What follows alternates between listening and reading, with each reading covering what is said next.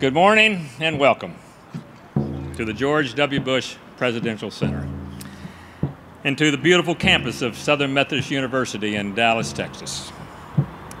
I'm proud to be here with all of you today as we dedicate this beautiful building to the American people. I realized that this crap didn't start with George Bush, and unless more of us get in the street, it's not going to end. We, the people, have to hold the Bush administration accountable because the Obama administration is not holding them accountable. You know why? Because he doesn't want the next president to hold him accountable. And they're all in it together. When all the living former presidents are together, it's also a special day for our democracy. We've been called the world's most exclusive club, and we do have a pretty nice clubhouse. But the truth is, our club's more like a support group. I'm here because Obama is here. I'm here because the Bushes are here. I'm here because Clinton is here. You know, these people didn't escape office unscathed by war crimes. Even Jimmy Carter. It's terrible that our society would memorialize lies. Obama administration is allowing a precedent of impunity rather than accountability. The hope will endure, and our dream will never die. Proud to be with you today.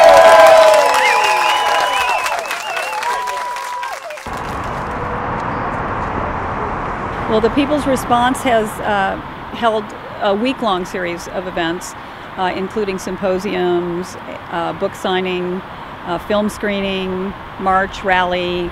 We're having a dance party for peace this evening, and we're having a breakfast tomorrow morning.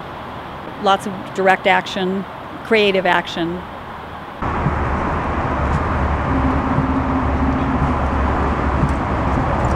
We are all here to speak for those veterans, for those soldiers, for those innocent lives that have been destroyed by these lies, by this greed, and to speak for our democracy that has been destroyed and corrupted. The names that we're all wearing are the names of soldiers and veterans and innocent people who have been destroyed in these unjust wars, these wars that are based on lies and greed and corporate profit. My name is Zarna Joshi, and I'm from Carrollton, Texas.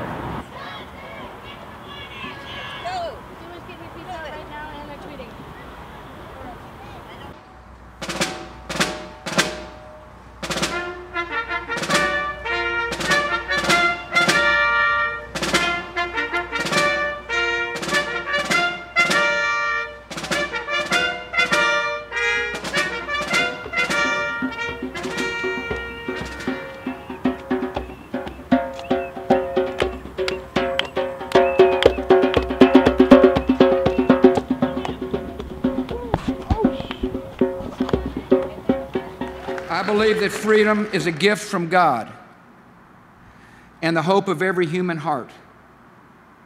Freedom inspired our founders and preserved our union through civil war and secured the promise of civil rights.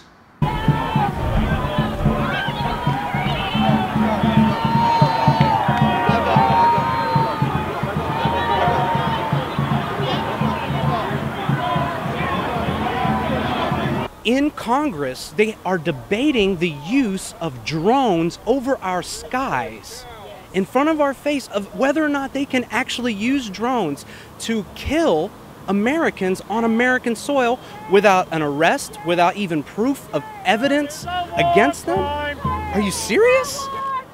Torture is a war crime! Torture is a war crime! Torture is a war crime! Torture is a war crime! Torture is a war crime! My name is Hadi Jawad, H-A-D-I-J-A-W-A-D. My affiliation here locally is with the Dallas Peace Center, which is part of a coalition called the People's Response, and I'm one of the organizers for this event. We're out here because there's 5 presidents over here, a couple of blocks away from where we stand, and most of them, in my opinion, are war criminals should be taken before a judge and charged for war crimes and crimes against humanity. We call ourselves the greatest nation on earth. You know, what does that mean anymore, being the greatest nation on earth? Does that mean that we cloak our leaders with infallibility, that our leaders, because we are the greatest nation on earth, our leaders cannot make any mistakes, cannot commit crimes, and are beyond or above the law? We need to look at that. We needed to bolster our military in order to maintain the peace. It was important to promote a culture in which each individual is responsible for his or her decisions. Any commander-in-chief ought to develop a special bond with the military, and I certainly did so, because the toughest decision a president makes is to send men and women in harm's way. I served in the Marine Corps. When I was discharged of the rank of corporal. I was part of the invasion of Iraq in 2003. I was supply administration operation clerk, but while in the theater of war, I drove 7 tons in Humvees, and I was also a machine gunner. I think little by little, veterans are waking up. Some have already woken up, but just don't have the capacity to speak out against the policies. Because I am able to speak, I will stand and I'll represent those veterans that aren't able to speak, those veterans that died in the deserts of Iraq or in the mountains of Afghanistan. I'll speak for them, and I speak for their families, and let them know that I'll try the rest of my life to make sure that wars like these don't happen again. Things started to click, that something wasn't right. You know, they talked about on the news and talked about that, you know, we were going to be greeted with American flags, that we're going to be greeted that we're giving these people democracy. We weren't giving democracy. We were oppressing these people. We were occupying these people. And instead of receiving flags, we received stones. Arrest Bush now! Arrest Bush now! Arrest Bush now! Arrest Bush now! Arrest Bush now! Arrest Bush now! Arrest Bush now! Arrest Bush now! My name is Ken Mayers.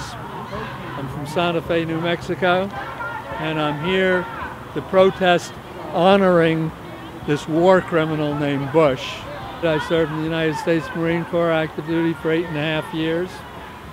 Resigned my commission in disgust with American foreign policy back in 1966, and I've been doing this sort of thing ever since. And people ask me why I'm doing this, and in a sense it's because same reason why I joined the Marine Corps in the first place.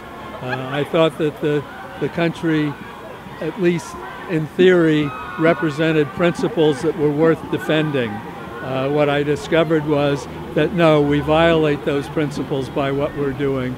And I'm hoping that a lot of my brothers and sisters who are still, in effect, laboring under the illusion that they are serving good purposes will understand how they're being manipulated and will say, okay, I've got to go the other way.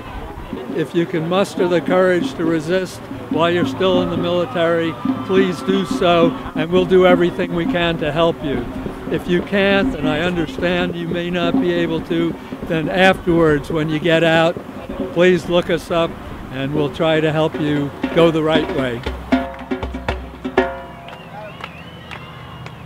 I'm a 82nd Airborne veteran, not a war veteran, but still feel really strongly about what our government's doing here.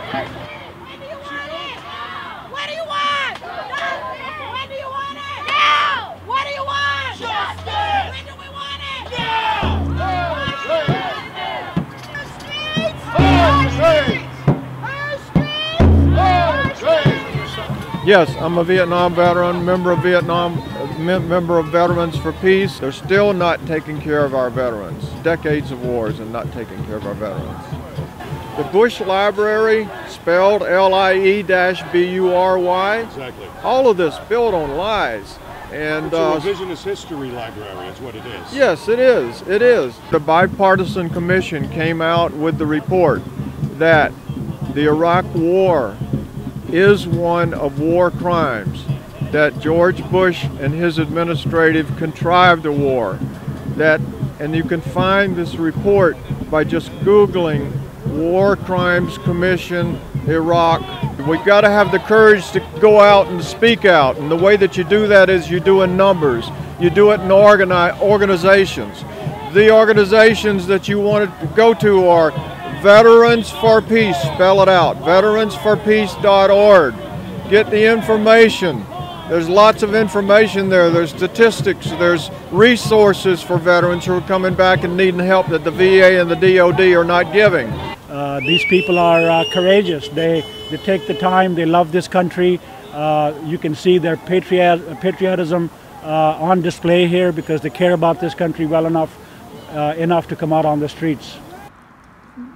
I told President Obama that this was the latest, grandest example of the eternal struggle of former presidents to rewrite history. And I want to take my hat off to President Bush. This is a beautiful library.